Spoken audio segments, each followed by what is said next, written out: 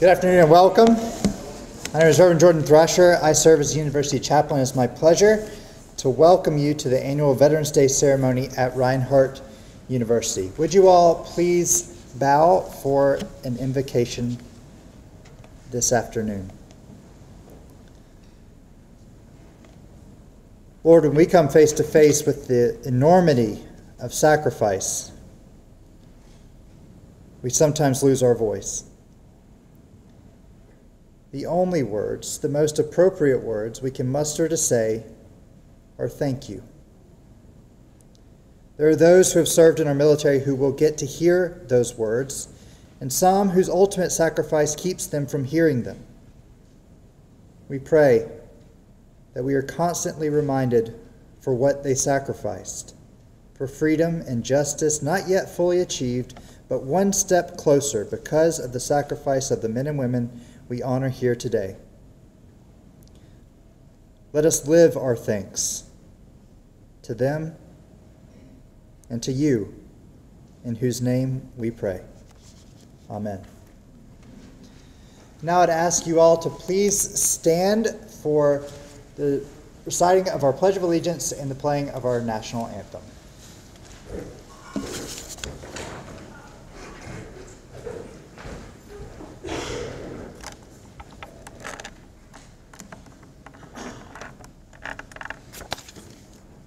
Good evening, everyone. My name is Jamie Palmer, and I'm the student body president here at Reinhardt. And today we have the Cherokee County High School Junior Cadets, and they will be presenting our colors. Would you please recite the Pledge of Allegiance with me? I pledge allegiance to the flag of the United States of America and to the republic for which it stands, one nation, under God, indivisible, with liberty and justice for all. Would you please remain standing as we have the University Concert Choir conducted by Dr. Martha Shaw. Please.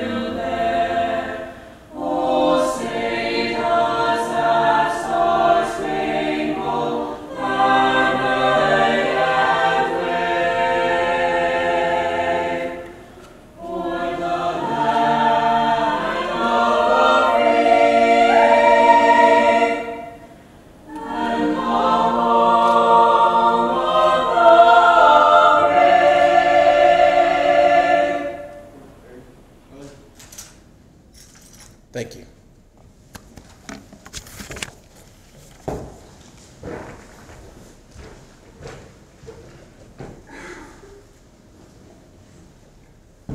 And colors. Colors. Ace.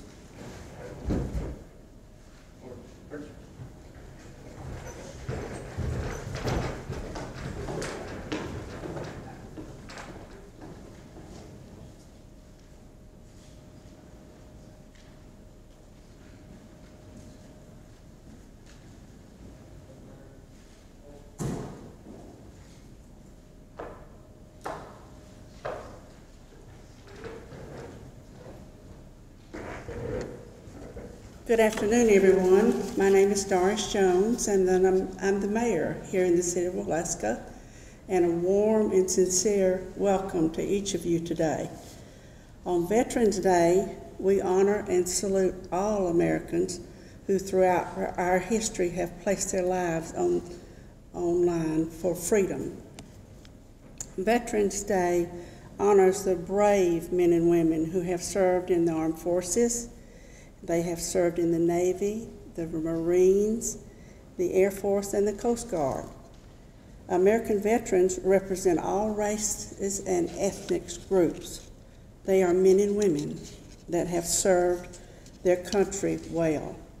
There are 28 million Americans living today that have proudly worn our country's military uniform.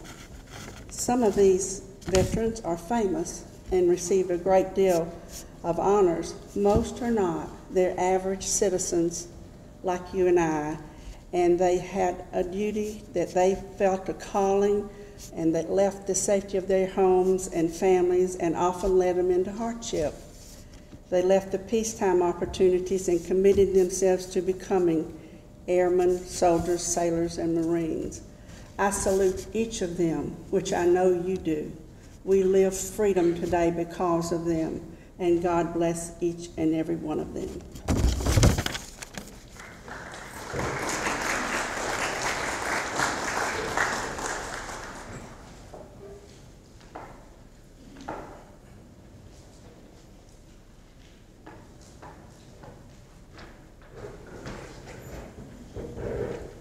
Thank you, Mary Jones.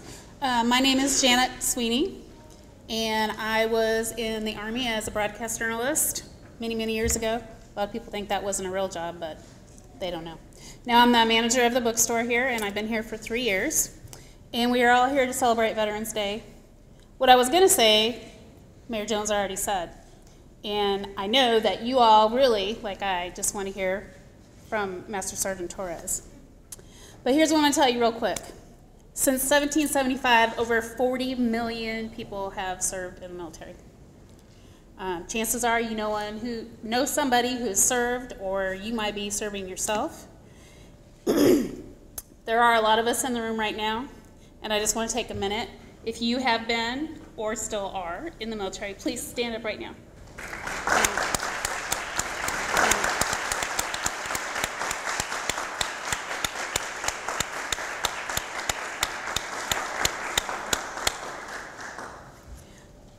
Thank you for your time, your service, and your commitment. I always feel weird when people say that to me, so I don't know what the right answer is. I'll just say, you're welcome. Now, I'm going to let Dr. May take over, because there's not much else I can say to top anything else.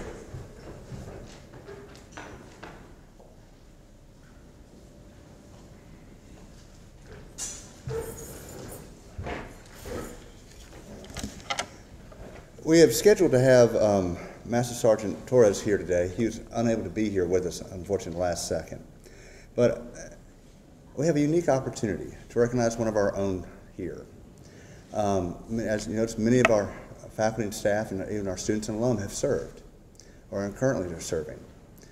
Right now I'd like to recognize Captain Ford, who's part of our public safety office. He's going to speak for a few minutes about being a veteran, about serving this nation. So please, we'll give a warm welcome to Captain Ford.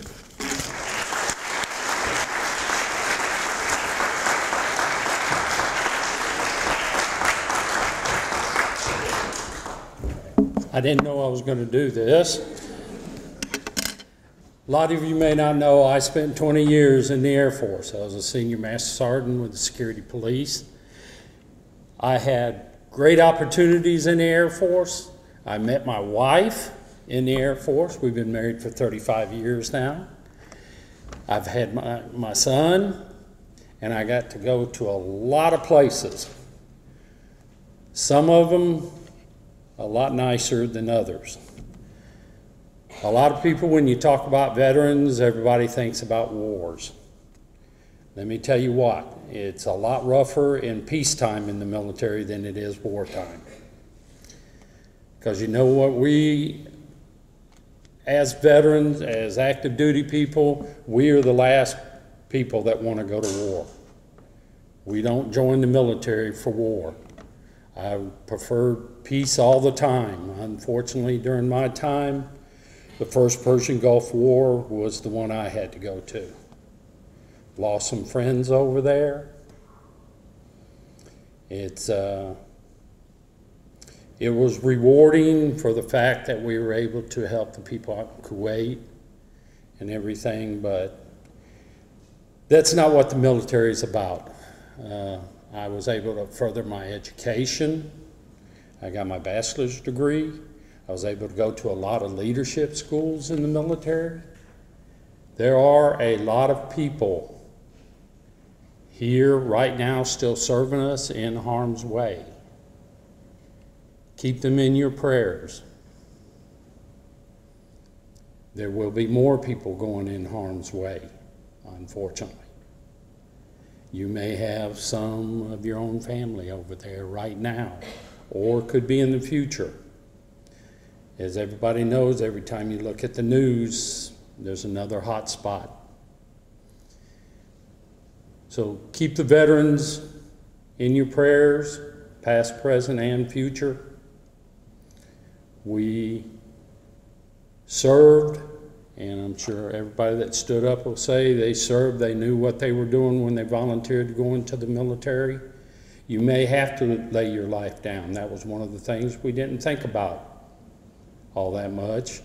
We just went through and did our jobs. And it's not just the people in the military, the families, the kids. Keep them too in your mind, because they have a hardship when either the mother or father is gone away. The kids have to live every day wondering what's going to happen. The husbands will, I've known a lot of the guys that their spouses, their wives have gone into combat. So it's just not guys like me, it's everybody, and you never can tell. Hopefully it never comes to the United States, and you have to make the decision what you're going to do. But as Americans, we all know that we stand for freedom, and that's one of the main reasons I went in. Luckily enough, though, I found my wife, so it worked out good for me. But I just want to thank everybody for showing up today. And like I say, keep the veterans and the active duty people in your prayers. And God bless America. Thank you.